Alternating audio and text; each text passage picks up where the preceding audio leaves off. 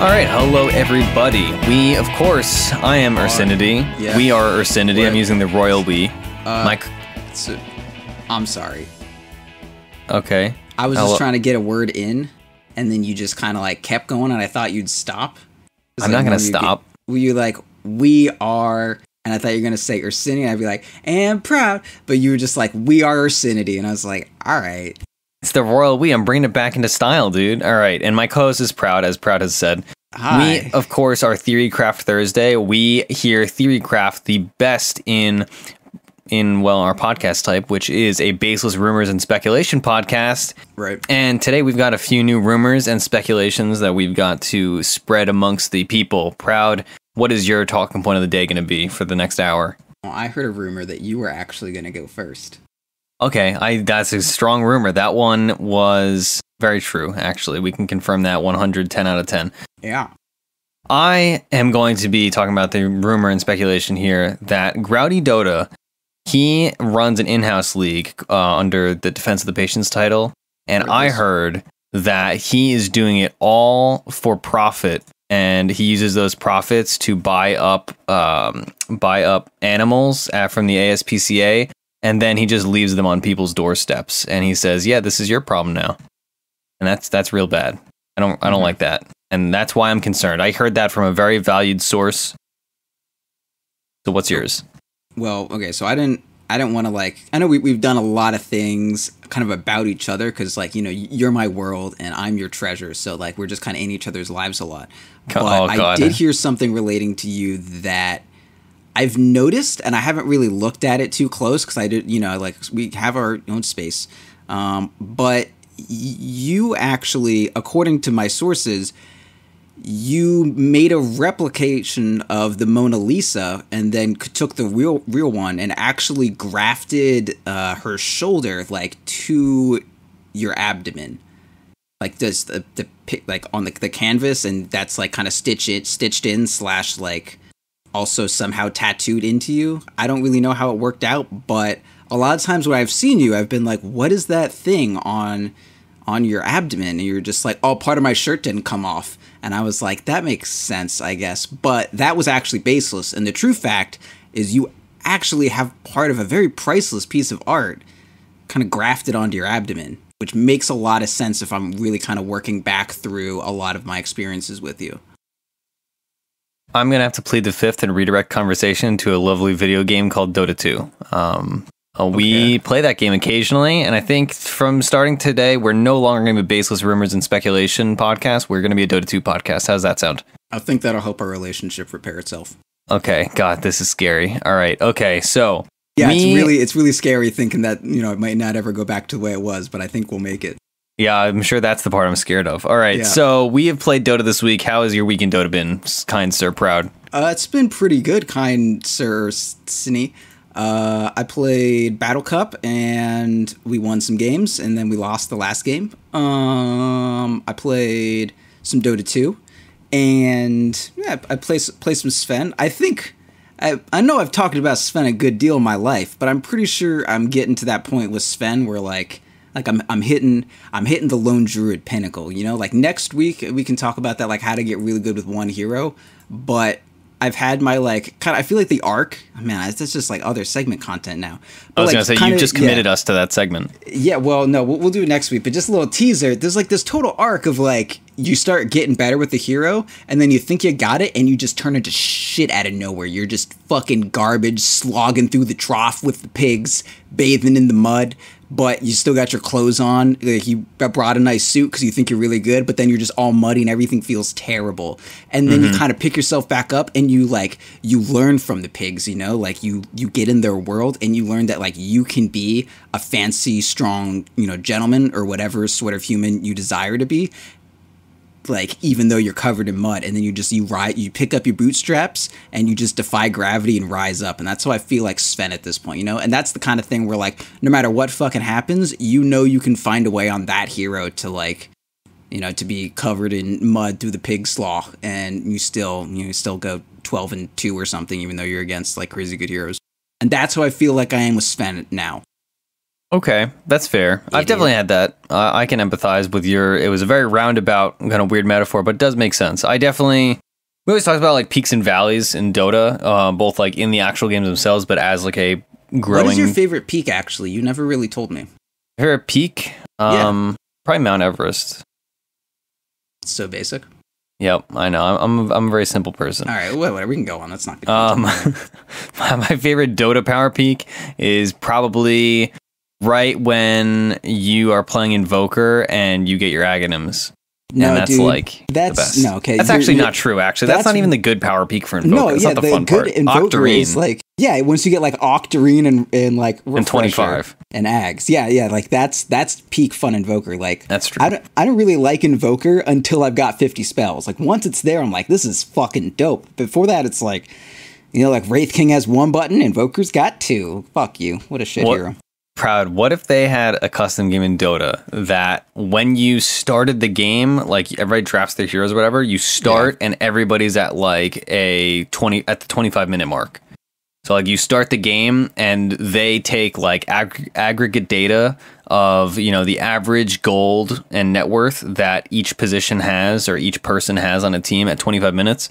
And you're given that. So, all right, like you just start the game. It's like, all right, I started as an Invoker and I have 12,000 gold to spend. What do I do? And then no one would pick a support ever. Yeah, that's true. Well, but somebody would have to. Otherwise, you would pick a core and then have like 4,000 gold because you're getting the net worth that a average person in that position would have. Okay, so you pick your position or whatever. Okay, that makes sense. All right, I'm just wondering where the if comes in because you asked me like what if, and then you gave me a situation. Well, would you play it? No. I'd play Dota what if it 2. existed? Just period. Like, would you be happy that it exists and that people could play it? No. Well, I'd be happy that it existed. It's like every cool mode they've added to Dota 2, I was like really hype about from memories. But can we like side tangent? You know what fucking pisses me off? Anytime people call back to like Warcraft 3 or like custom games or whatever and be like, wow, the resurgence of custom games. Like Dota was born out of custom game. I wonder what's going to get born out. You know why Dota was born out of a custom game? Because we didn't have like a bunch of readily accessible indie game engines that everyone could use. We didn't have fucking the Humble Bundle giving you a shit ton of games for like $2 or whatever you want to give. Like there's an infinite amount of games for free now. Back in the day, you know what? If you wanted to play something new for free, you had to log on Battle.net and download some random bullshit made by, fucking Bleach versus One Piece Tower Defense or some shit. Like, that was what you had. But now, like, there's infinite games and they're all for free. And you can just play them. And they're all on your phone or all of your consoles or whatever. And you can play them on both. And then also, like, I don't know. I could keep going. Anyway, custom games is the reason they didn't take off because custom games were made in a time where there wasn't fucking 100 games for $1. Anyway, let's go on. I agree completely. Why would I play Island Troll Tribes when there's a standalone that is Island Troll Tribes? Sure. Okay. Yeah. Oh, God, now you got me like off on like a you didn't mental ask me about state. Battle Cup, but that's fine. Did you play Battle Cup? I told you that. You don't listen to me at all. I don't listen to you at all. You're right. Yeah, I played 2 Lone Druid games and then a Slark game, and guess which one we lost? The Slark game. Yeah, I lose on Slark all the time now. I don't think Slark is good right now. Oh, no, I don't either. It was just like one of those things where, God, I don't think the dude that played like, he didn't play mid so much as he played other core, but he was one of those dudes who's like, I can play anything. And then when it came time to pick, he's like, I don't know. I don't think I can play that. And then it was just like, you can only play like Queen of Pain, or you can only play like PA or something. I was like, what? Yeah, that sucks. Get out of here. You gotta be honest with yourself. Yeah. And then I ended up like, they had like a Sven and an OD. And I was like, I guess I'll be Slark. Like, I don't fucking know. Anyway. Yeah. Every time I pick Slark, I just immediately regret it. I think last time I was literally streaming and I picked Slark and I just face palmed and like put my head in my hands like, why did I do this to myself? Because every time I pick Slark, I just have a miserable time. Like it's just no game is a good Slark game these days. It's like, all right, every game there's like, all right, they have 600 AoE disables, they have an OD, and they have these saves, and I can't burst anybody, and they have a billion sentries. I mean, this was a fine Slark game. It's just somehow Flub ended up playing Rubik offlane. That does not sound ideal. A lot of confusion happened during a lot of parts of during the draft, I will say. Well, hopefully you got all Flame Farm. That is unfortunate though. I'm sad I missed that on that Battle Cup. I still have not done a Battle Cup. Okay. It's a dark time. That's it. All right. How's your week? Honestly, I played Monkey King mid too. All right, yeah, how was that? So we were just Lyrical came to cast with our in-houses, and we actually just casted a core Monkey King game, and it was really interesting to watch. Yeah, it was Safe Lane Monkey King sucks though. Yeah, it was interesting to watch. Okay. That's it. How did you feel on it? And what did you do? My Monkey King, I thought it was good. I did like Poor Man's Shield. I think I got a wand. It was like Poor Man's Shield, Treads, a bottle of course, and then I just went like Echo Saber, Deso. And I felt pretty good with it. I like stomped a lot of shit. I was pretty much like 13-2, and then I had a couple deaths at the end that was just kind of whatever. I was against a Ember Spirit mid also, and I just totally crapped on him. It was good. It wasn't a great Monkey King game either. But it was fine. Being against Mirana does kind of suck as Monkey King, I will say. Like throwing arrows in random places, or just like I'm sitting in my ulti, and then she just kind of drops an arrow somewhere in there, and I'm like, I have a very limited space to move around, and it's kind of weird. And then fucking do Ancient Apparition against Monkey King. Like I'm in my ulti, guess where the Ice Blast is gonna go? In my ulti, and then I can't jump anywhere. It was a very sad situation, but I mean, Monkey King's just like, he just feels good. Like once you get those treads up, especially because people don't go the attack speed talent anymore. Most people get the 12% evasion.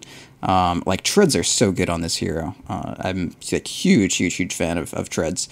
I'm not entirely sure the way that you need to build him. Like there's 2 items that you need to buy on him before BKB, and it's like some certain combination of S and Y, Echo Saber, Shadow Blade, and Deso. Like you need some combo of those items, and then a couple of them like don't pair together. And the safest thing is just Echo Deso, because your ulti is not going to get bashed. The only thing your ulti is ever going to do is Echo. So like I don't know, just go Echo Deso, call it a day. But and I got a Windlace too, because Windlace is really good. Yeah, movement speed's nice, especially on a hero that just kind of wants to punch your buns. Yeah, that's true. I have not run up against any Monkey King cores, so I'm scared of that day, honestly. Yeah, it's just good mid. Like, yeah, you think about like what makes a hero a good safe laner. One big thing is just like, sorry, I had to cough. Their the way that they deliver damage is like guaranteed that it will go off. Like a Juggernaut with like Omni Slash is Juggernaut. Like he presses R, and then an amount of the farm that he has gotten like certainly has efficacy on the game. But a Monkey King, like the way like Monkey King wants to be in the middle of shit, but Monkey King is like kind of squishy, and if a Monkey King doesn't have BKB and he's in the middle of shit and he's like the same level as everyone else, he just kind of dies. But if you're like over leveled and you have higher capabilities than everyone else, you do have the ability to just like jump on a bunch of people and then drop your Q, and just through pure like levels, you're tanky enough to kind of survive through it. Or with a safe lane Monkey King, you just kind of like get caught out and die a bunch whenever you try to do anything, because you're not actually as ahead as you would need to be. Like it's a very snowbally thing, like most mids are. But yeah, it's good. Oh, also you get the Orb of Venom really early. Like I had Poor Man's Shields, Branch Fairy Fire, and then I got shipped out to me like the Healing Salve, of course, and then right after that I got Orb of Venom, and then Boots of Speed, and then my bottle after. So I just like tried at 2 minutes I had Boots, Orb of Venom, and Poor Man's Shield on a Monkey King, and I just like kept punching buns and was super good. God, that sounds miserable to play against, actually. Yeah, it totally was, especially for an Ember Spirit. He's like, I'm going to block all the magic damage. I'm just going to punch you, dude. Like, I don't have a lot of interest in subterfuge. There's a stick, and then there's your jaw, and it's just, they're interacting. Yeah, that oh, God, what a terrible matchup. It was a very bad matchup for them and a very fun time for me. Yeah, sounds like it. Yeah, so you're allowed to talk now.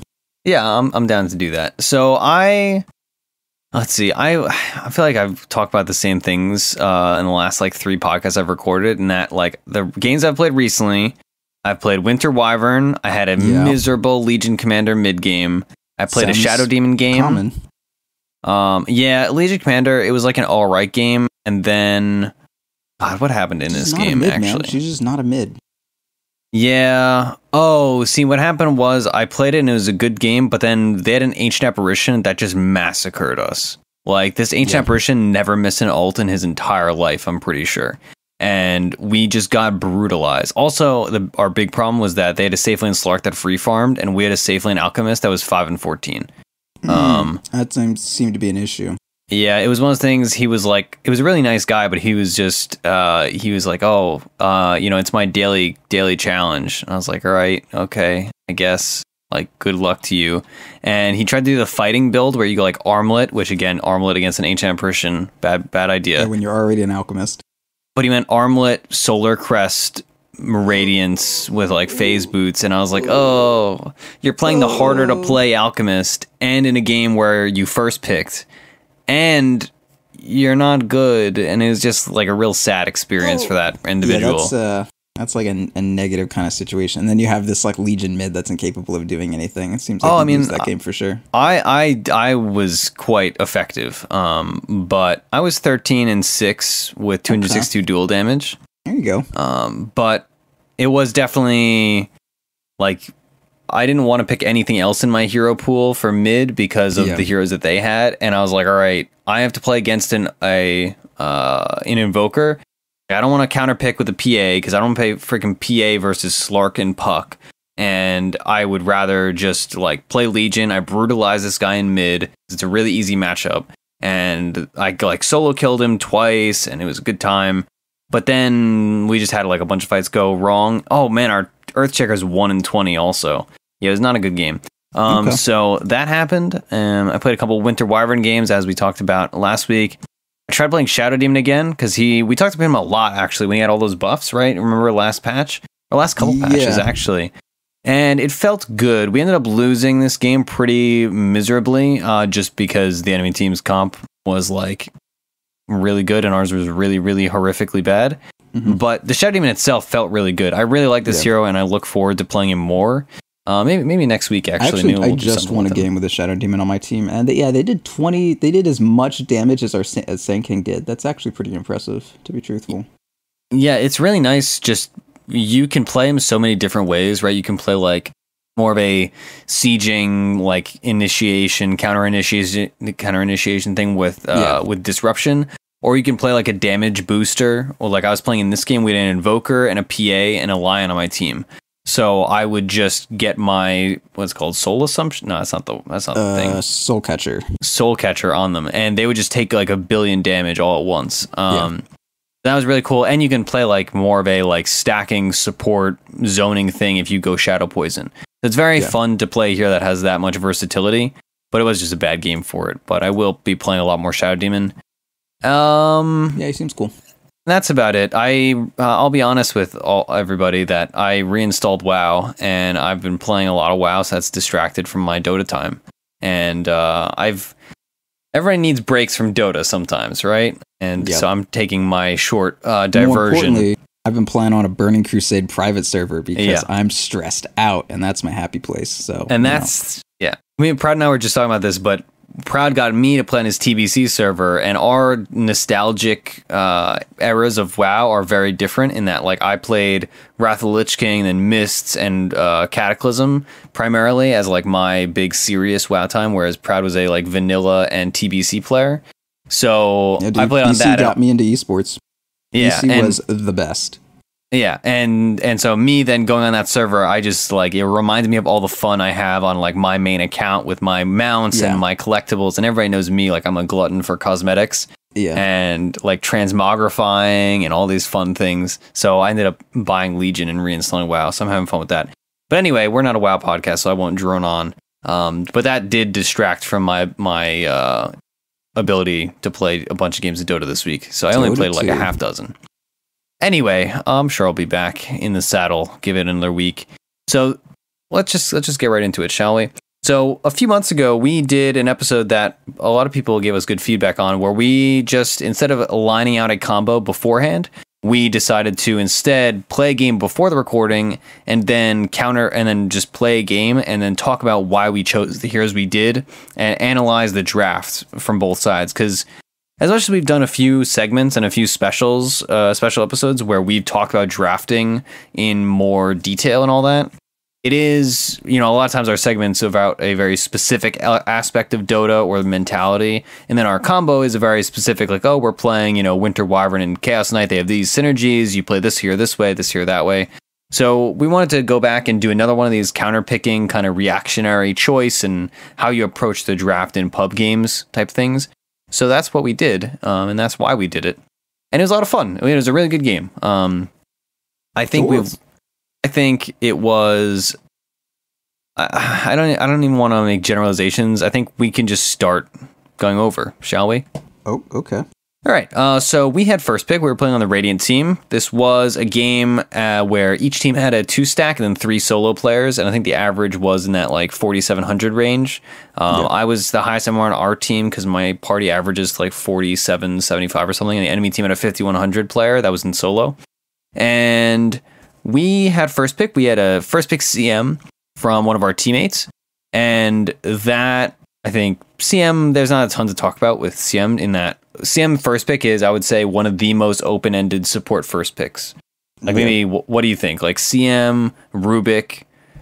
Personally, I picked Winter Wyvern first pick, but that's, again, not like a common kosher first pick by a lot of people's CM is pretty like first pickable. I mean, she's just like good in general, and she doesn't go with anything in particular, and she doesn't have any super specific hero like synergies, but she does have a bit more specific hero counters. Like, if you have a CM who is your 5, and then you have a roamer who is your 4, like, if you get a good offlaner that's actually like very decent at pressuring, or if you have a carry that, or rather, if they have a carry that that doesn't respond well to pressure, then you can just make sure the CM never gets to take advantage of her jungling abilities by just pressuring the like CM plus carry lane with their roaming 4. Yeah, also another big thing thinking forward in the draft, having a CM on your team, is that it enables us to pick some heroes that we may have otherwise been uncomfortable with, and it also allows us to do some builds that we might otherwise not do. So if you're playing, for instance, I ended up picking pretty soon after this, I picked Juggernaut. And Juggernaut's CM is some obvious synergy between, you know, the ability to kill offlaners. But the big thing is just that Jug is a mana-starved hero, and having a CM on my team set makes me think to myself, all right, I'm not going to be needing to ferry out a clarity every 5 minutes. I'm not going to be I'm not going to be too concerned about wasting mana or spending mana. And so that, in my mind, as a player drafting, I was like, all right, this enables me to pick this. Whereas if he had picked Rubik, I may have picked a different carry in that situation. Probably not, just because Juggernaut's real good. Yeah, but I will say about, I mean, the Juggernaut thing, like CM, she doesn't have, it's maybe she has some obvious synergies, but it's more that just like there are so many of them that's so open-ended. Yeah. But in terms of her counters, like she is a 5 that has no ability that can't be broken out with either a Manta or like a skill such as Rage or Slark's Dark Pact or Juggernaut Spin and all those. So like when I'm against a CM, I'm like, all right, I'm either gonna play Juggernaut or Lifestealer, and Lifestealer just kind of sucks. So I'm gonna play Juggernaut, and their 5 just has like nothing that they can do to me. So the fact that you get the Juggernaut like and the CM means if they do want to have a hero that's just gonna completely ignore CM, it's gonna be like a Lifestealer, and then like sick, we got them to pick Lifestealer. Yeah, great. Yeah, also another big thing when I'm drafting against a CM, you know, like obviously because they had the next pick, if you're picking an offlaner, CM does like 36 damage, right? She is like arguably, let's see, is there any support that's worse at zoning than CM? I don't think so, right? She's definitely up there. If there's any, maybe somebody's worse, but she sucks at zoning. Like, she either has to commit a ton of mana to do it. Like, yeah, she has okay kill potential, but she has to either commit a ton of mana to zone, or she has to slap them around, which she does, again, like, negligible damage. Like, if you have a poor man's shield, she's literally doing nothing half the time. She's worse than a creep. Well, I mean, not literally doing nothing. Yes, you're right. Cut that one out right there. But yeah, she is worse than a creep. And that's what I'm saying with, like, you know, every hero is balanced to a point. Like, every like bonus that they have is balanced out with, you know, some shitty weakness. And like, oh, CM can jungle, that's balanced out with, oh, CM like has a lot of issues that are solved by her jungling. So if you're able to pressure their safe laner and CM can't jungle, like if you're not taking advantage of a hero's like benefit or a hero's pluses, I guess you're only going to be reaping their minuses. Yeah, So that's exactly. like, so that's another reason why Juggernaut is great. Like, not only is it a good counter to her that you're taking away from them, not only is he synergized with the mana, but he's also a fairly self-sufficient carry, especially with the mana fueled. Like, you get, you know, maybe one extra blade spin, one extra healing ward in the lane or something like that. Like, yeah, you can pretty much solo with that hero if you've got, you know, a team that's going to throw a spell once in a while. Yeah, and so the Dire team, their reactionary pick, having us had, Jesus Christ, that's not how the English language works. Having us first picked CM, I'm just going to move on from that horrible sentence structure. They first picked Windranger on their team. So this was a Windranger offlane, which there was a big Reddit thread about this CIS player that was playing a lot of offlane Windranger that, like, you know, induced a lot of other players to be picking a lot more Windranger offlane. I know I personally have not felt very strongly about Windranger, despite I really like the hero, but I've felt that the hero is in like a very weird place right now. I know D2 Bowie was tweeting about it, and you were talking to him about it the other day.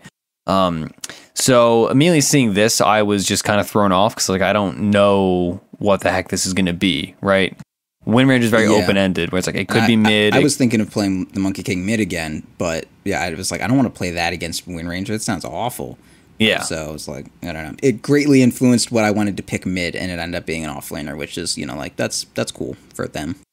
Yeah, and so this Windranger offlane actually got a lot out of the lane, partially because the other support player that we won't disclose their hero because, you know, it's fun to hide things, was not great. He was clearly not a support player, I'll say that much. And so he did not manage Equilibrium super well. And we ended up getting a couple kills on the Windranger just because, you know, we fought well and all that. But it was, the Windranger got way more than she should have. And in a large part, that is because she picked it against the CM, right? And the CM was completely incapable of zoning the Windranger. And Windranger had quick boots, which meant that our kill potential was pretty negligible on her. Yeah. We eventually killed her once we also had boots. But she very quickly, you know, reaped the rewards of having a weak safe lane, or weak safe lane supports.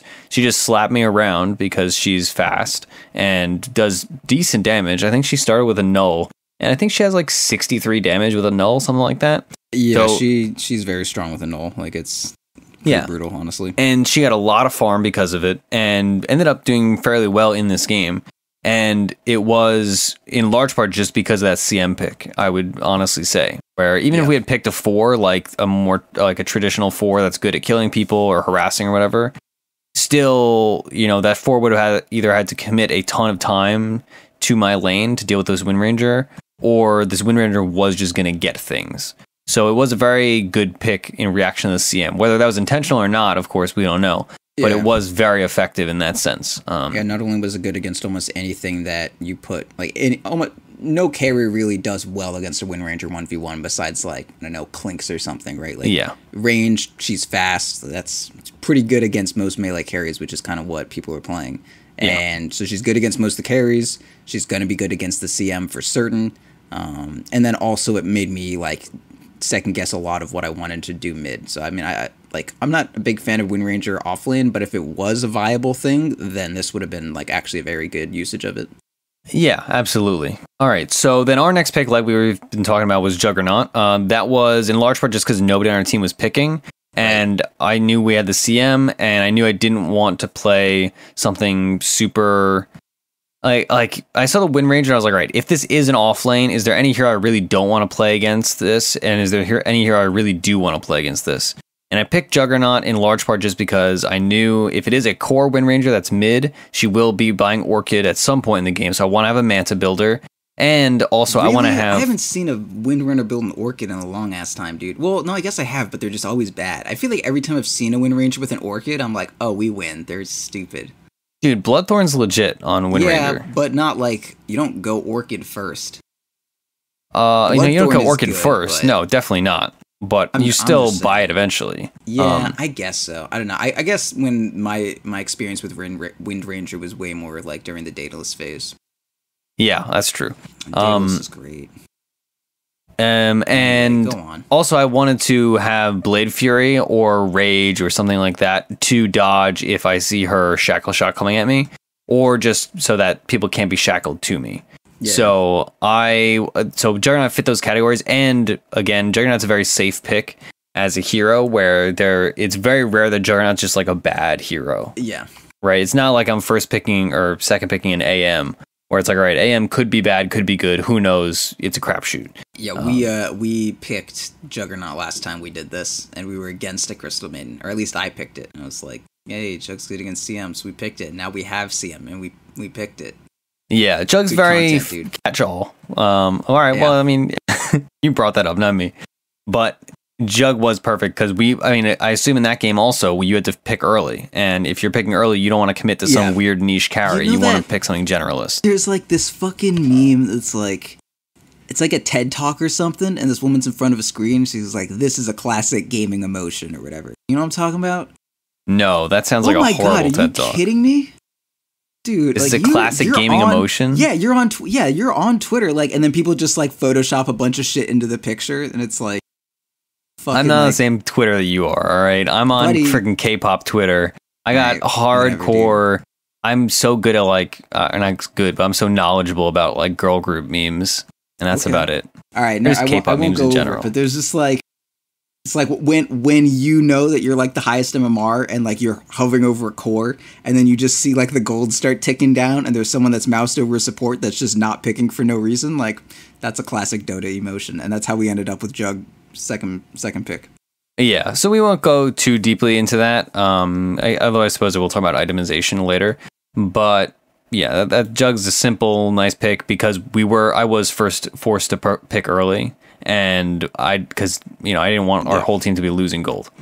So they responded with a disruptor pick, which I would say was a bad pick here. Would you agree? Like, given the information he had. Shitty against Jug. Yeah, Disruptor's bad against Jug and mediocre against Crystal Maiden. And I feel like Disruptor, whenever I pick Disruptor, which is not that much recently, honestly. I used to play a ton of him. I still have like 80-something games on him. I pick him as a counter pick to things like Slark or Storm Spirit. Yeah. So in those situations, I'm picking him late in the draft, right? I wouldn't really second pick a Disruptor, especially not against a hero that I know he's bad against. So this was, I would say, definitely I would say it's the worst pick of the entire draft. Looking at the 10 heroes. Yeah, I'd agree.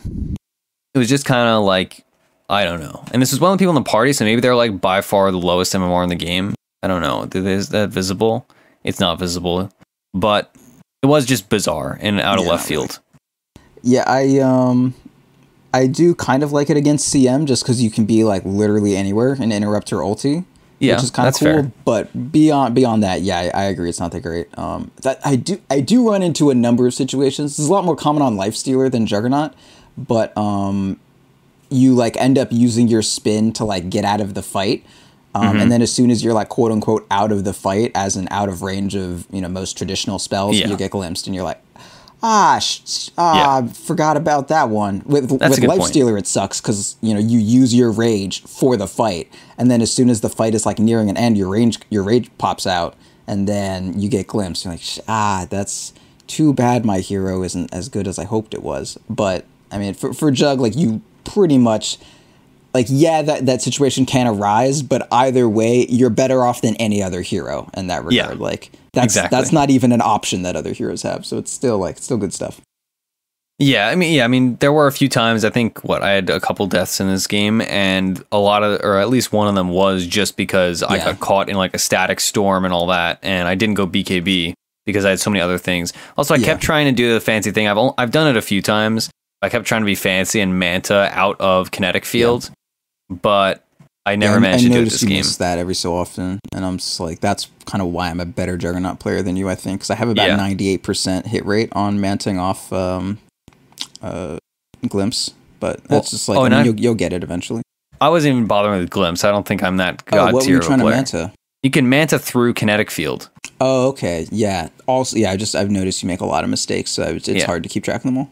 Yeah, you can Manta through kinetic field, but there is an RNG aspect to it because you don't know which placement of the illusions you're going to be. Yeah, and I mean, it's like a 1 in 3 chance that it'll go off or something. Or that also, you have to time it right because if you are running against the wall it will not work. But if you're running into the wall before you're stopped, it has that chance to work. In my experience doing it. I didn't know that.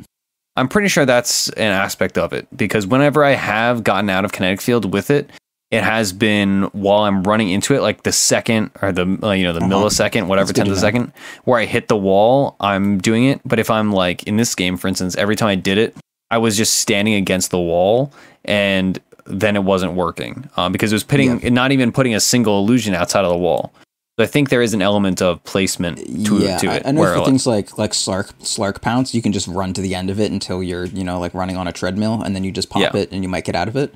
But yeah, stuff like Glimpse, you have to, I guess, I'm pretty sure you're right about that. And then also like Puck's Dream Coil, you have to walk to like the exact edge, but not break it, and then Manta, and like, that's I've done that too. I've done that once or twice successfully, and many, many times not successfully. Yeah. But it's one of those things like you just got to try it, because you're like, man, if this works out, it's going to be the coolest thing. Yeah. All right. So yeah, Disruptor is not a great pick in this game so far, and continues to be a pretty bad pick as the draft continues. So our next pick was Witch Doctor. Proud and I were talking about this. I think it might be on the VOD. I'm not sure, about how a lot of times you'll get 2 5s on a team. Because we were talking about how 4 has developed through the patches and into its newest iterations. And at least I myself, have been seeing a lot of teams, both my own teams and other teams, picking 2 5s, and then one just gets farm and one doesn't. Something like that. So our team had this exact situation, right? We had a CM first pick, and then the third pick ended up being a Witch Doctor. And what do you think about this as like a trio of heroes early on in the draft? Having Crystal Maiden and Juggernaut and Witch Doctor. Yeah, I mean, I think it's just super exploitable. We have the Crystal Maiden, who is crowd control that you can kind of get out of any way you want. You have the Witch Doctor, who doesn't have any disable. And you can tell me he has disable, but I'm going to tell you that you're wrong. Because when I say we need disable, I don't mean we need someone to stop moving for a second and then have the option to do literally anything they fucking want. And then if they decide to not do anything, then they'll get stunned for a second again. Like, that's not a disable. It's like an annoyance that can be good, but it's like you're not going to solo, like, you're not going to fucking blink cask and anti-mage and then you catch that. Like, that's not gonna happen. So the fact that kind of like our entire thing would be countered by just like a BKB or, like a Manta Blink or something like that was kind of scary. And then also we had literally 0 heft between our 2 heroes. Like, Witch Doctor has a little bit of heft to him, but I mean, not really. Like, how do you really gank with those? Like, either your CM is kind of, the initiation is like the range on cask, and then CM like puts a frostbite in, and that's it's not really a guaranteed way to gank mid, and that's after you get 2 spells off that are kind of hard to like get in range for. So I mean, I kind of hate it. I feel like any support duo that doesn't have like a tanky melee boy, I don't really want it. Like, I'm not desiring it. Or even like a tanky range support, like a Lich or a Jakiro. Like, these 2 supports. I mean, I agree with you Jakiro in general. Sucks. No, Jakiro's great. Good, but as a 5, not a 4. Yeah. Fuck. I mean, you're right. But in this situation where you're picking 2 5s. Anyway, I'm not disagreeing with you. I'm just saying, you want to have something that isn't going to die instantly into a Storm Spirit if they had picked that. You need, like, people say, like, oh, man, I hate when people say you need a tank, but, like, fuck you. Like, you need someone who can take a hit. You need that. It's like Dota 2 is a game about trading barrages of spells, and the teams whose barrage of spells hit like the correct targets in a most efficient manner wins. Like, that's how engagements work. That's how the tempo of every fight works out. And if you fall over, no matter what combination of targets of spells they throw out, then you're going to lose every fight. Like, you just are. Yeah. But if you have like an Ogre Magi or a Sand King or someone who like takes a bunch of spells and then is able to like get out and then re-engage with, like a fucking like a fissure from the sidelines or something afterwards, like, all right, you ate 3 spells, they got no kills, but if your dude's a fucking CM, like, oh, you ate 1 spell and they got a kill. Like, that's not a good situation to be in. Get tanky boys. Tanky boys are great. Yeah, absolutely. And as much as, I mean, we did win this game, like, as much as it did work out, I would have been very happy to have either of these heroes on my team, but either one could have been changed out for a legitimate 4 that could have roamed and did more things, whereas we kind of had action come towards us in the game, which was nice and had led them to be good reactionary. The enemy team didn't have like a burst hero, but very easily the enemy team could have picked something like if I see a Witch Doctor and a CM, there's no variability in those heroes. Like, we know they're both supports. There's no situation where it's like, oh, they picked Wind Ranger and CM. Like, okay, there's a potential that Wind Ranger could be a support, which is rare but not uncommon. It could be an offlaner, it could be a mid. Even just, like a Sand King or an Earthshaker, like could be a 4, could be a 3. Exactly. Whereas when you're picking Witch Doctor and CM, it's like, okay, we know exactly what their support duo is. We know their weaknesses. We know they're going to have no secure stuns, basically, if we have any degree of way to dodge things. Like, Storm Spirit would have wrecked this game. Like, if the enemy team had picked Storm Spirit, we would have had a real hard time. Yeah, I mean, CM can actually freeze Storm now, but like if he gets a Yule's or literally any item in the game, then no longer. Yeah, exactly. So that's like a big concern of mine when I have my first 2 supports picked in the first few picks. And on top of that, they're both 5s or they're both 4s. If you have 2 4s, it's also awkward in a lot of these times. Yeah. So that was a concern of mine. How do you think Witch Doctor does picking wise against these first two heroes, Wind Ranger and Disruptor? Personally, No, it's you pose the question, but you're right. You're right. You're allowed to do it. You should go on now. It's your turn. I realize the folly of my ways. Please answer first, bro. Well, I mean, I was actually being serious, but so I think that it sucks, personally. You know what's really cool about... Wait, shit, does Witch Doctor's ulti have True Strike now? It does. Does it? I don't know. I'm pretty sure it does. I feel like that's a patch change that I read, but instantly forgot about. I gotta check this. Yeah, that's what I'm also looking for. Because if it does, then obviously it's fine against Wind Ranger. But if it doesn't, the ward can miss. What did I dream? I've been having so many issues where I just like dream very generic things that very easily could have happened, and I just don't really know what's going on in my waking life anymore. So the bounces have True Strike if you have Aghanim Scepter. But if you do not have Aghanim Scepter, even if you do, the primary target that can miss. Okay, the bounces have True Strike. Okay, I think that's what changed. Anyway, yeah, I'm honestly not sure. But regardless, anyway, point being, I don't really think it's that great. Yeah, no, Aghanim Scepter now grants True Strike to Death Ward. Yeah, that was a 706 change. I have such a fantastic memory about completely irrelevant heroes. I'm so good at this. This is why I'm on the show. So I think it's not that great because like that's kind of a pipe dream. Wind Ranger just kind of operates at a farther away range than every other person that could considerably be offlane. So the chance of getting a Maledict on her is near 0. I don't know, like Wind Ranger also is a hero that has a defensive ability built into her, and like if you cask, she's gonna get her wind run off at some point. So like you can't cask Maledict ulti, like you just can't do that because somewhere in between the bounces, she's gonna find the ability to take her finger and press the E button, and then she can't get hit by shit anymore. Maledict doesn't do anything, nothing does anything. Sad life. I think that it wasn't good. Also, again, like that's another person that Disruptor's Glimpse is actually like a really strong interrupt against. Like Witch Doctor wants to be in outer space and drop his ulti, like across a cliff or something, and then it spits out its little purple fairy sludge at everybody in the club. But then you've got a like Disruptor who's also in outer space, but on in a different galaxy, and then he glimpses Witch Doctor back like onto Earth, and then Witch Doctor dies. Yeah, also, one of the nice things playing Disruptor against Witch Doctor is that if the Witch Doctor is, let's say he's ulting... or whatever? Yeah. Yeah, like Glimmer Caped, you don't care. Like, just ult him. Who cares? Let's put it on top. Yeah, At worst, you're just trading ulti for ulti, right? Like, yeah, exactly. Good stuff. So, yeah, thoroughly, not a big fan of the Witch Doctor pick. Also, exactly like you said, laning our tri-lane against this Wind Ranger. The Wind Ranger, we would throw Cask, she would wind run, and the Cask would hit her like a mile away. So it was just very not great. Like I want secure stuns from at least one of my supports. I want simple things, and we did not have that. And it's also worth noting, like, we had picked our entire tri-lane by then. So if they were deciding whether or not they wanted Windrunner to be the offlane, like, they had all the information they needed to be like, well, we'll put another offlaner there if Windrunner gets a good mid matchup, or we'll, like, you know, keep Windrunner there because that's a fine, you know, she's fine against their tri-lane if they pick something that's not, like, a good matchup for Windrunner. Yeah. So, like, it was pretty much perfect information about what they wanted to do about our off lane and our mid. Like they had perfect information about how to counter 2 lanes 3 picks in, which is not a good place to be in. Absolutely.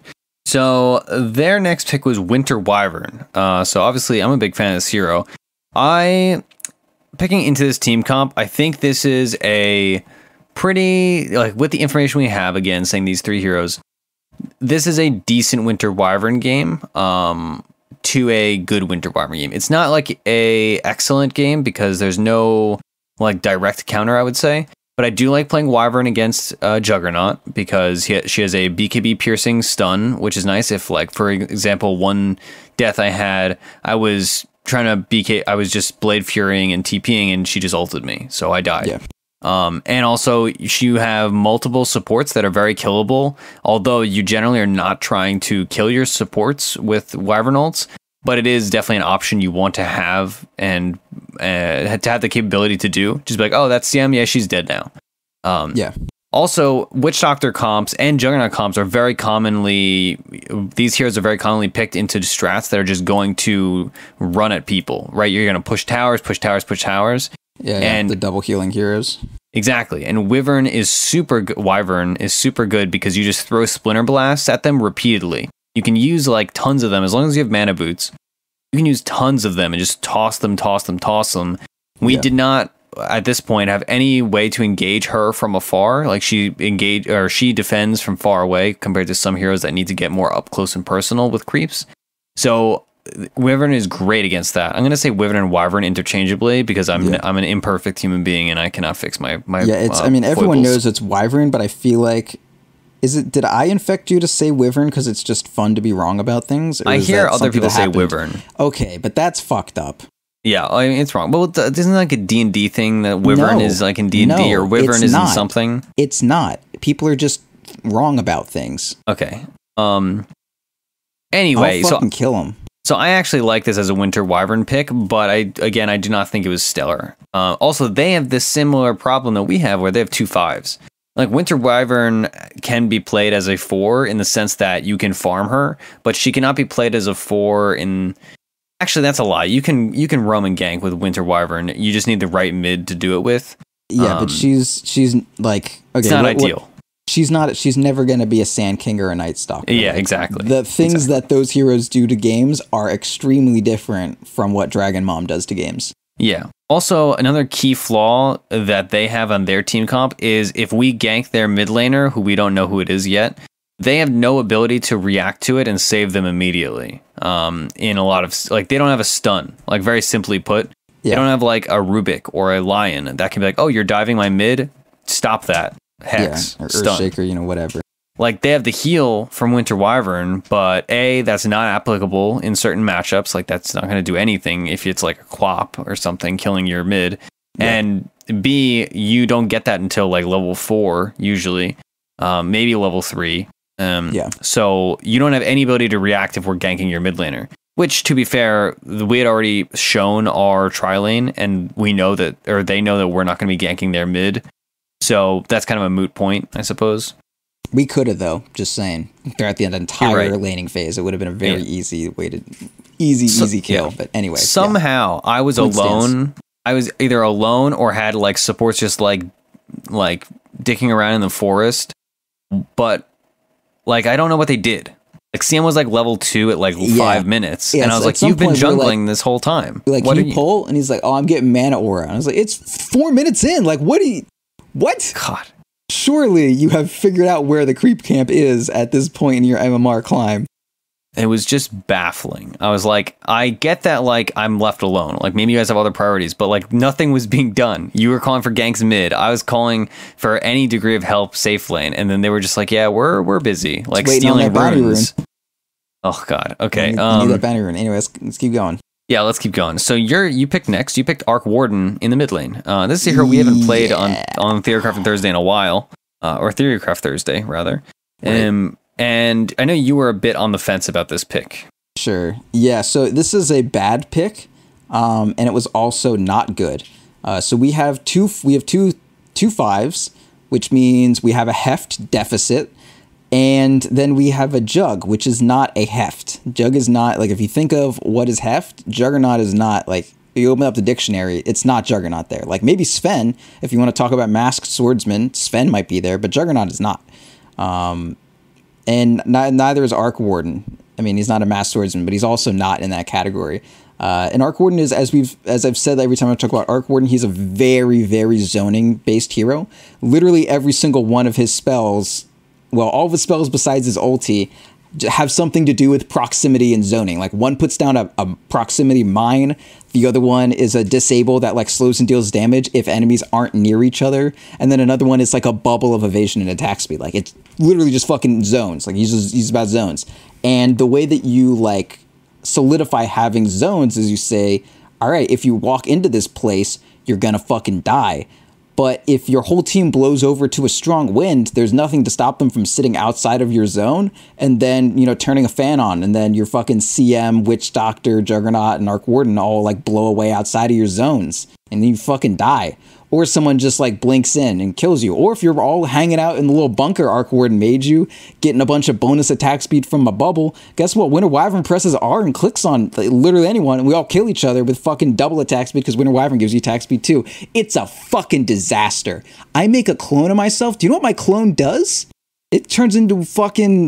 I don't know, what's a thing where clones kill each other? Really any media where there's a bunch of clones, they lose track of each other and then they fight over who's the original. Like, that's what happens when Winter Wyvern comes into the game. Like, my clone is like, you know, I'm the true self. And then it's just a super bizarre kind of situation.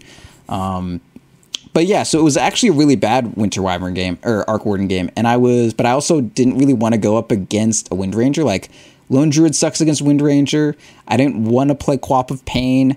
I didn't want to play Dragon Knight because he's just not good in this kind of pub. Although Dragon Knight is a pretty good mid to have when you have 2 5s, because he's a tanky mid. He helps you push, which is kind of what you want to do if you have 2 5s. He's got, like, an instant cast stun, which is good if you have 2 5s. Like, these two dudes didn't have stuns. Like, Dragon Knight would have been kind of decent, but I didn't want to play Dragon Knight against Wind Ranger. Like, that could be a very terrible situation. Yeah. And so, like, I did that thing that you do when you're in a weird situation. It kind of sucks, and you're like, I'm just gonna pick something that might just totally fuck them up, you know, just fuck them up. And I went with the Arc Warden because that dude he's just fucking weird, and he does a bunch of dopey shit, and then maybe they just won't be able to react to it. Like, there's just too much crazy shit to react to sometimes when you got an Arc Warden. So I just kind of prayed that I would hit, like, a peak or a spike or something and just go buck stoop and kill everyone. Yeah. Also, when we talked about, you know, all our 3 heroes that we already have picked, we have solid 5-man potential. And even though we did say Winter Wyvern, and now I'm, like, checking myself, and we did say Winter Wyvern is good against that, Arc Warden is very good at accentuating our ability to 5-man and our ability to just push down towers, or to 4-man for that matter. So it was an interesting pick, even if, like you said, it was not an ideal pick by any means.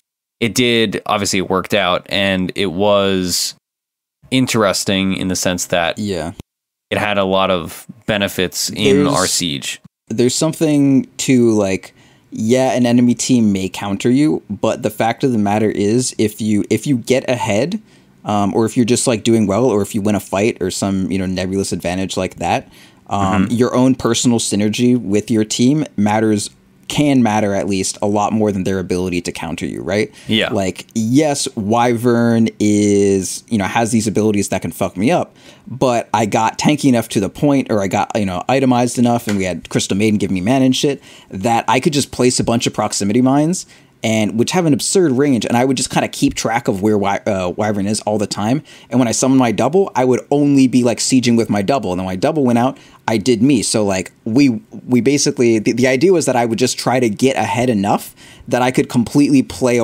around like their counters to me, just by, like, you know, playing inefficiently, but how if I do well enough, the synergy of our team will just kind of like make up for the fact that I'm, you know, doing silly things to just avoid like possible pitfalls.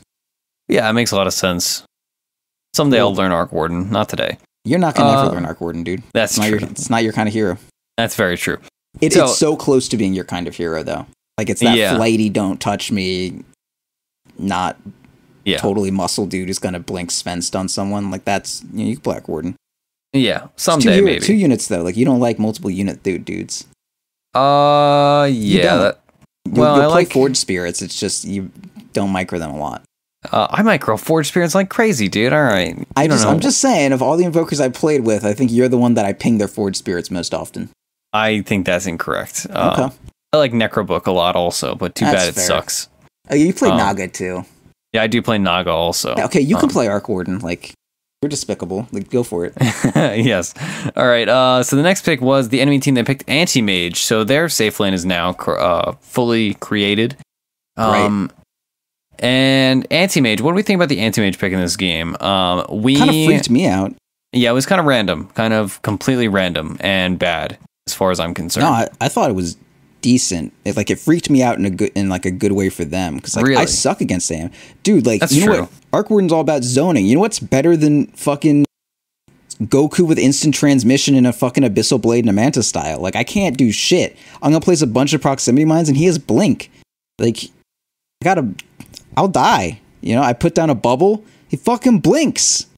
I die, dude. That's a bad situation. Then, like, what? Crystal Man's got freeze me mantas, and then, like, oh shit, we have nothing. And that's how I was hoping the game would go. But thankfully, you know, our ability to 5-man kind of outshine that one. Yeah, I mean, my main concern is, we've talked about this before, but AM is not a great pub hero. Like, he's a relatively decent hero in general if you're coordinated, but in pubs, it's a bit chancy. Yeah. Like, I love AM, but I rarely play him in pubs nowadays.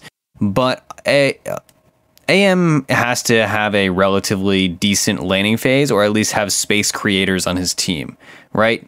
And he does not have a lot of space creation with a team comp like his. And our team comp is already, you know, oriented to negate him space, right? We have a pretty forceful team comp, even disregarding our fifth pick. Our fifth pick could have been anything, and our 4 heroes are still pretty push heavy, pretty aggressive. And us being aggressive on top of the fact that we have a CM who needs to get a Manta to counter, and we have an Arc Warden who is a common Orchid builder, like Bloodthorn builder. And also, once he has that Manta, Witch Doctor's cast going to be bouncing around between his illusions potentially.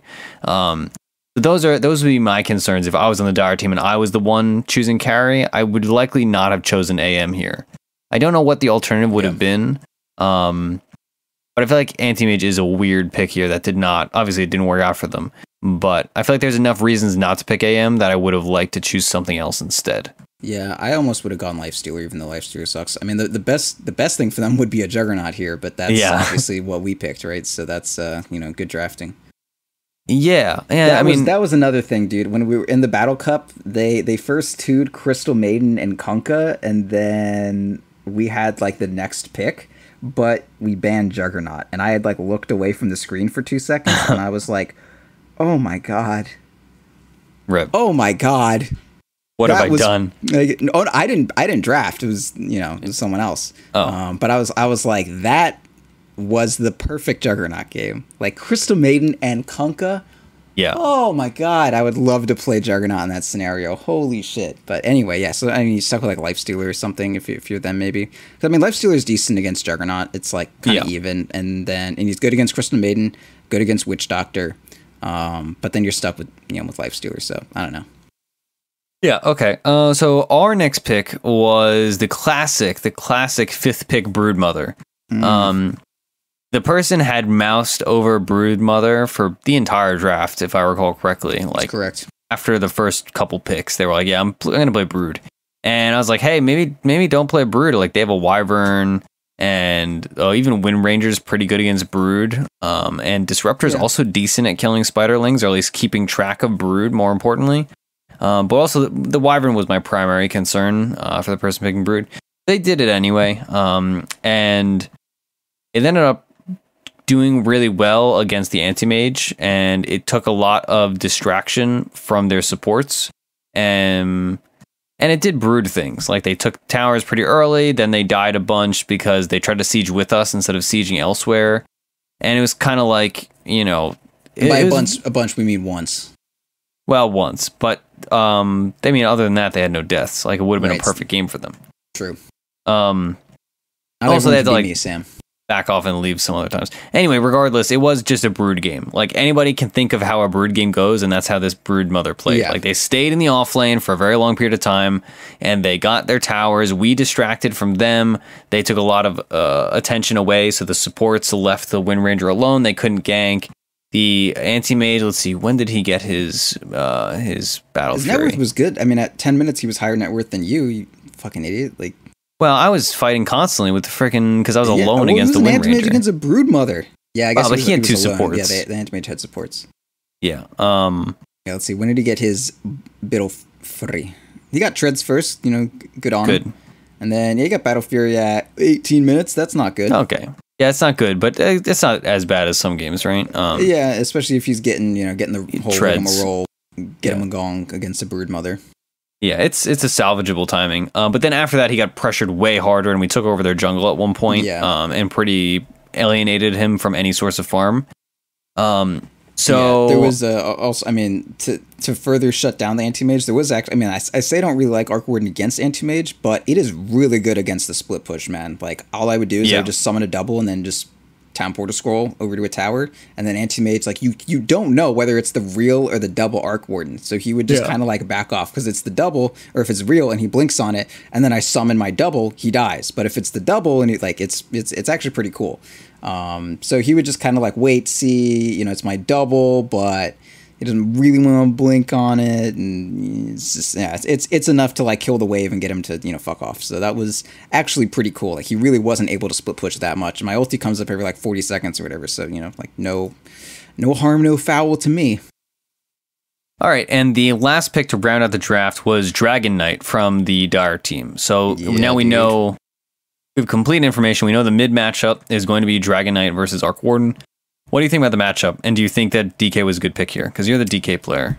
Yeah, I just kind of lose on DK these days. I think I'm actually just not be good at him. But I think the DK was okay. I would want someone that's a little better at abusing the Arc Warden. Although, like, Dragon Knight is in the middle of the creep wave all the time. And even if I do slow him up, like, I can't kill that dude. Yeah, I think it was fine. Arc Warden doesn't have a lot of damage. Dragon Knight can get a Quelling Blade and just, never miss a CS, basically. And further reduce my damage with Dragon's Breath. And he pretty much ended up, like, dominating the lane at some point. Like, his animation is pretty decent. And I just, like, had less CS than him. But at some point he went to rotate, and I rotate better than him, so we just ended up killing him bottom. That was great. But yeah, I think it was fine. They're a team with 2 5s, right? That fucking sucks. And they have a Wind Ranger who's not going to make any, they have 2 5s and a ranged squishy, like, fluttery offlaner, right? Like, that's, like, you gotta pick a DK there. You don't have really another option. Like, your other option is, I don't know, like, Viper. I don't know. Yeah, Death Viper. Prophet, maybe. Death Prophet Death Prophet would have been cool.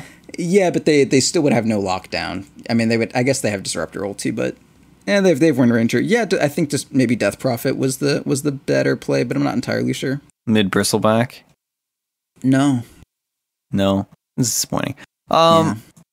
Yeah. So Shadow Fiend, I don't know.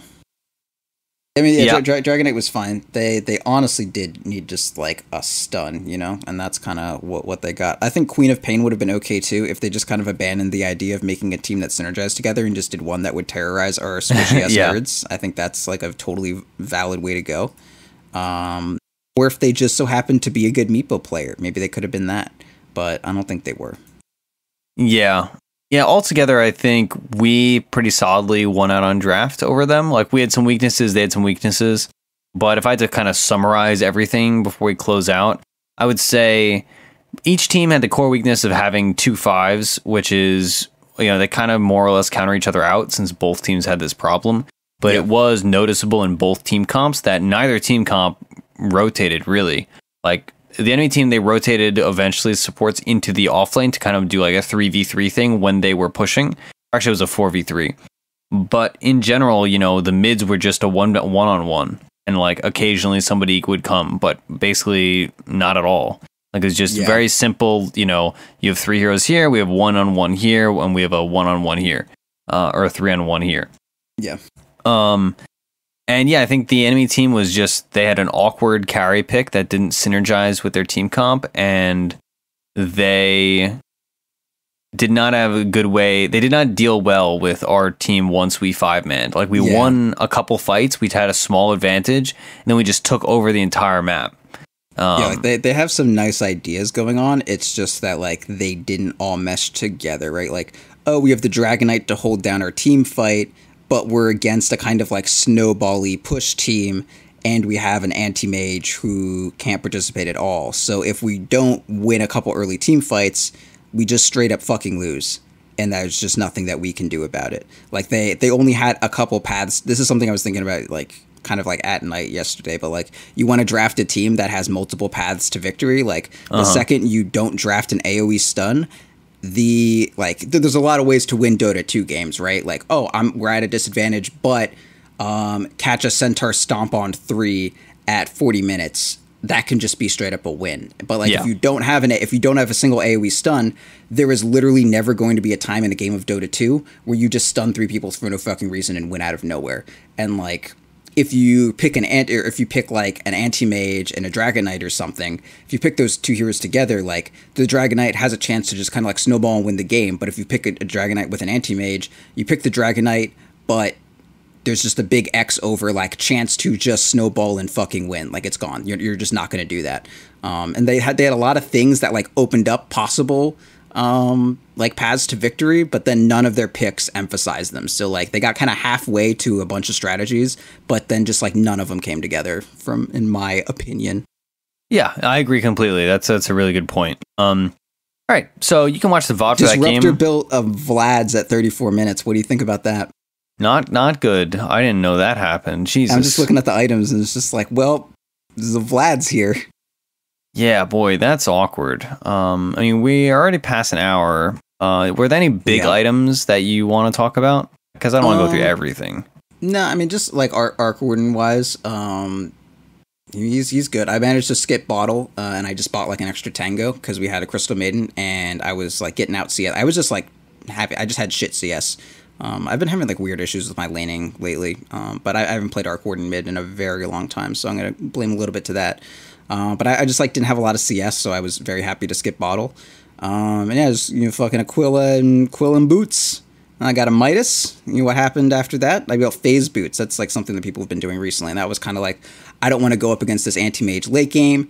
And if I get Phase Boots, like it's a lot of damage, and it also goes to my double, right? So it's kind of like actually plus 50 fucking damage, which is pretty good. Like, yeah, going for travels is nice, but like a double phase boot at like, 12 minutes or something when my hero does almost nothing else is pretty good. And I just went, to Maelstrom because I was doing a good amount of like right clicky stuff, and it gives me some attack speed for my phase boots, and I got the attack speed talent. So I was like, fuck it, let's right click. I want to end this game.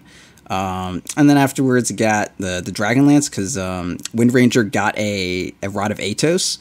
And I didn't really want to get like a Manta or whatever, so I just figured I'd get a Force Staff eventually. It's like, okay, if I get Atos or whatever, I can Force Staff out. I can Force Staff if a Disruptor drops a field and I want to like, get out of it. Not that you can get out, but like it sets it up and then a second later it pops up. Like I want to be able to force out of that if that's possible. Get away from a Dragonite if you're trying to blink stun. Get away from a Wyvern. Like, oh shit, I'm out of position. I'm gonna get Wyvern ulti, Force Staff out. Oh, I dodged. It's great. I just wanted the options because we were kind of like ahead at that point, and I just want a bunch of like attack range because like you said, like we didn't have a lot of initiation. It was a lot of them coming to us. So the safer we could be at any given time, the more likely their initiation was to not fuck us completely over. So I just wanted like as much as possible that we could siege safely. So I ended up with just like fucking Maelstrom, Hurricane Pike or some shit like that. And then I just went into Mjolnir because you kept getting fucked up and I wanted to put Lightning Shield on you just to make again our counter initiation decent. And then I got Orchid after because hey, Orchid, good stuff. That's for sure. Yeah, and I just did standard things. I just went like Aki phase, PMS, Quelling Blade, You skipped Manta. because we had a CM, I did skip so I guess Wand. you felt comfy skipping the wand. Yeah, basically. And then I just went Abyssal. I flirted with the idea of doing some other things, but I ended up just doing basic stuff. I wanted more CC. What similar things? I was thinking about going Maelstrom, Hurricane but then Pike? you did. Yeah, Hurricane Pike. I was thinking about that pretty seriously. Yeah. Or just getting like an early blink because I was having a lot of problems just with the supports, or we as a team were just having problems with supports. So I was thinking like, all right, I'm just gonna blink to backline, ult one of the supports, and then be done with it. Yeah. But Blink Jug is just so fucking good, man. Like, yeah, but wild. then at the point where I had a bunch of money, the anti-mage went second on BKB because he was having such a miserable time. Yeah. And all our CC for him was BKB avoidable. Right. So I was like, we just need an Abyssal. So I just went Abyssal. Yeah, I think that was a play. Also, we were like sieging or whatever, and Yeah. if you're blinking instead of just like being tanky and helping me punch towers, then we're just never gonna kill a tower. Yeah, absolutely. All right, so you can watch the VOD for this game on youtube.com/.ptv1 as a numeric one. You can follow us on Twitter. I'm at Ursinity. Our show is at .p_show. Proud is at Proud Dota. We have a Discord, discord.gg/.p. We have a Twitch channel, twitch.tv/.ptv. And next week is the last week of our in-houses for this season because TI is coming up. And then we'll be on break until they restart soon after TI. I'm gonna miss those. It's a shame we're never doing them again.